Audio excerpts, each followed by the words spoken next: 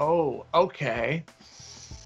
See, now those are ones that you always reflect on later. I wish I had more time to answer that question. I would like to have dinner with Billy the Kid to ask him if he got away or if Pat Garrett actually shot him in the back.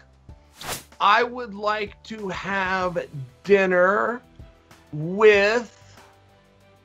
I would love to have... Bill Clinton something tells me would be a lot of fun.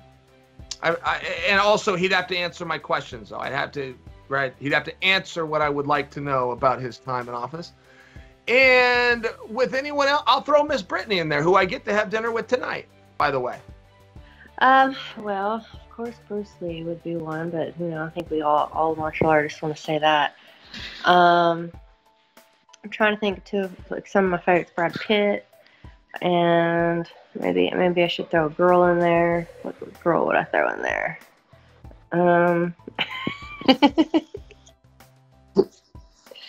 No, I mean, like, no. Dead or alive? I don't know. Maybe Marilyn Monroe. Shit. Okay, dinner with 3 people, dead or alive. Okay, I would have to go Joe Rogan. I'm a huge Joe Rogan fan. He's just my guy. I love him. He would just be a fun guy to sit down with. A couple other guys. Maybe like an artist, maybe like a Jay-Z character. Jay-Z was someone I always listen to and have a ton of respect for. And then, maybe else, dead or alive. Man, that's a good question. So one more. So I'm at the table with Joe Rogan and Jay-Z, and then who else would complete that? Maybe like a Dave Ramsey. I like Dave Ramsey's financial advice. He's helped me out with some financial stuff. He would be a good one. Maybe like Muhammad Ali would be a fun one to sit down with. Obviously he's already passed away. Mike Tyson, he'd be up there too. I got a lot of guys that I'm fans with. But yeah, I think that's a good little group. Let's go with Joe Rogan. I've always wanted, always watched this podcast, been a huge fan watching that. So I'd go Joe Rogan, Lil Wayne. He's a rapper that I came up, listening to a lot. And then a third, Joe Rogan, Lil Wayne. Let's see.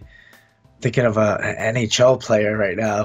Who do we got? Someone big NHL player. I don't know. I don't know my third. He's a good one. Yeah, let's go with him. Yeah, solid NHL player. One of the best ever. So, yeah, it's a good third.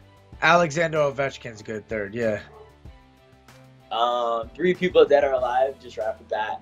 Let me think. You just like want to choose someone dead, right? Like right off the bat. God damn, that's a hard one. Let's go Tupac, Biggie, and Prince. Oh, that's a great one. I'm going to dinner with Prince. Yeah, that's like just 3 dead people I could think of. The last Julius Caesar before Rome fell, to find out why. Hitler, to have a conversation with him and ask all questions, like, why do you believe what you believe? What was your end? Like, I would have so many questions for that guy, like, so in the stash. Like, who told you that stash was cool? And then, dead or alive, man.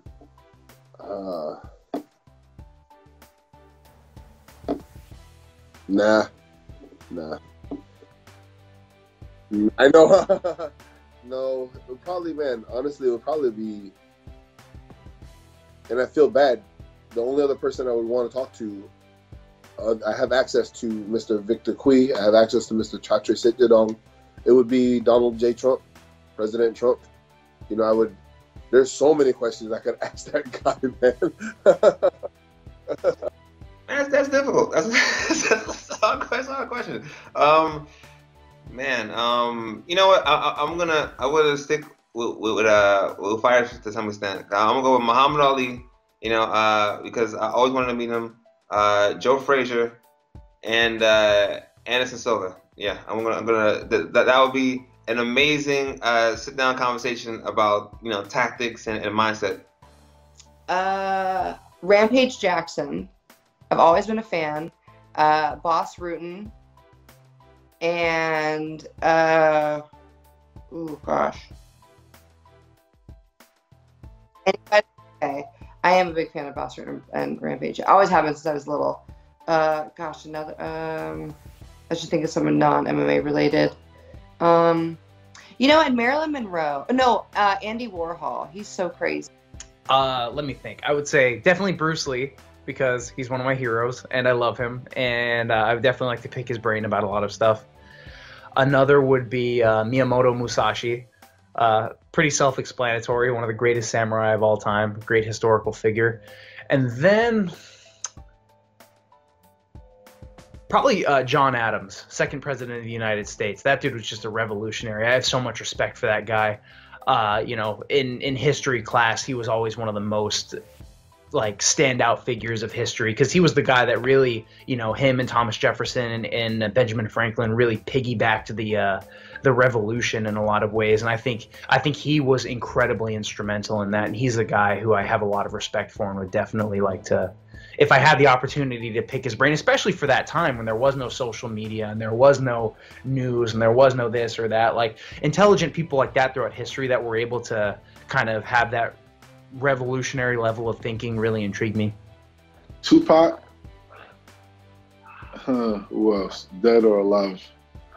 Ali and Jay-Z.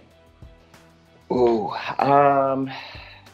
is Hunter S. Thompson dead? I would take him. He'd be an awesome conversation. Edgar Allan Poe, because I don't think I need to even explain that one either. These are some very intellectually cryptic men. And then let's say